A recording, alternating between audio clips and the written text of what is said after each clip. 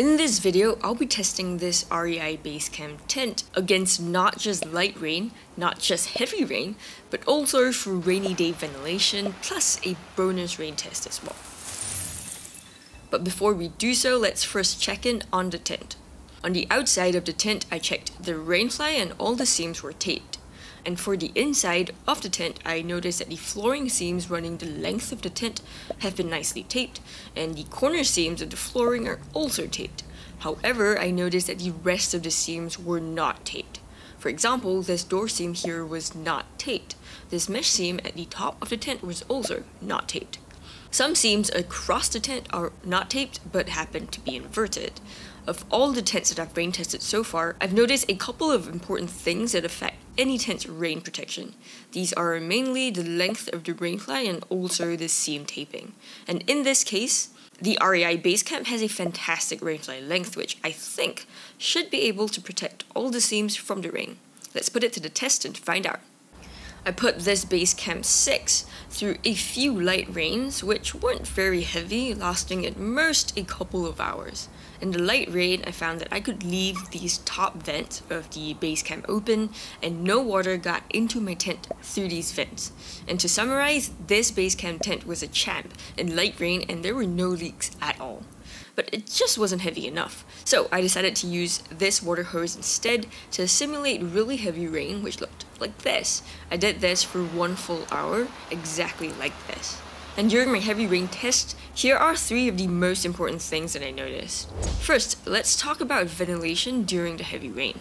Because of the direction of the water coming from the water hose, which is almost like a horizontal rain, I had to shut the vent at the top of the tent near the hose because the angle of the hose would have sprayed water right into the tent.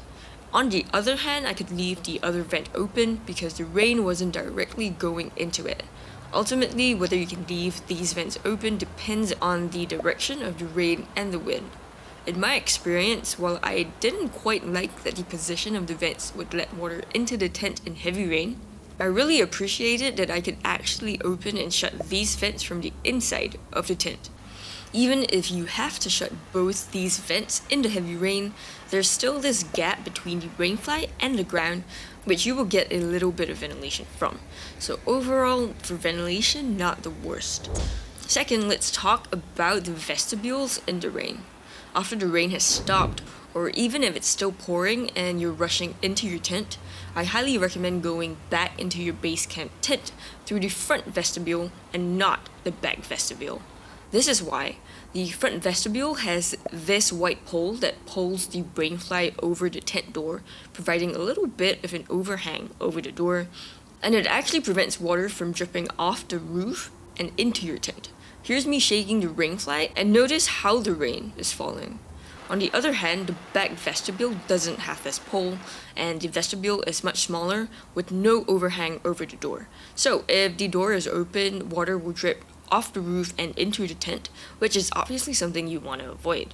So I really like the front vestibule for rainy days instead. Third, let's talk about the Rainfly. Because of the length of the Rainfly, which provides almost full coverage, the Rainfly protects the inner tent really well.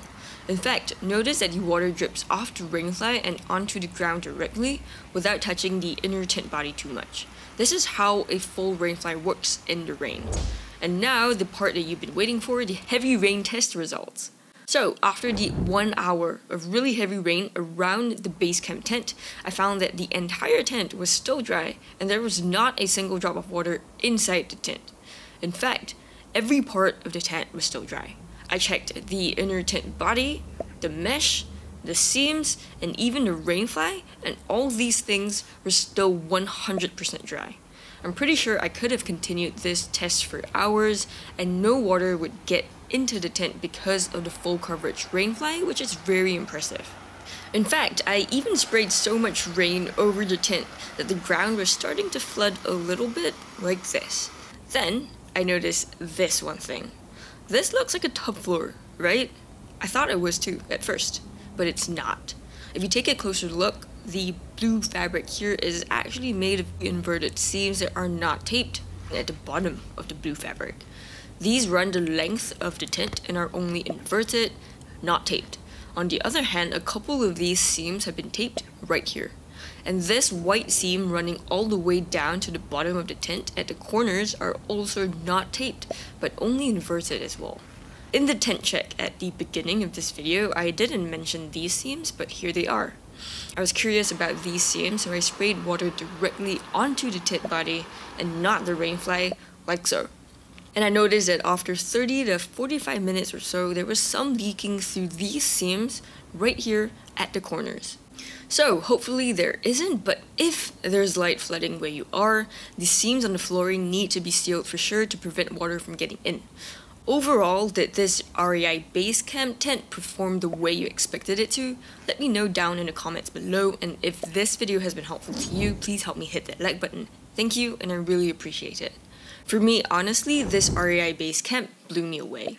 It is easily one of the best tents I have against heavy rain so far, and I'm loving not just the full-length Rainfly, but also the adjustable vents from the inside of the tent, which seems to be a pretty uncommon feature to have. On the off chance that your campsite is flooding, I recommend just sealing these couple of seams. But of course, the best case scenario would be to find higher ground and not be sitting in flood water.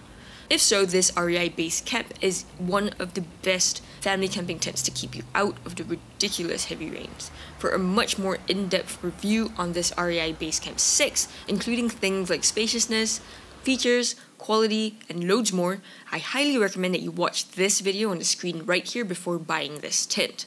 Thank you for watching this rain test, and I'll see you in the next one.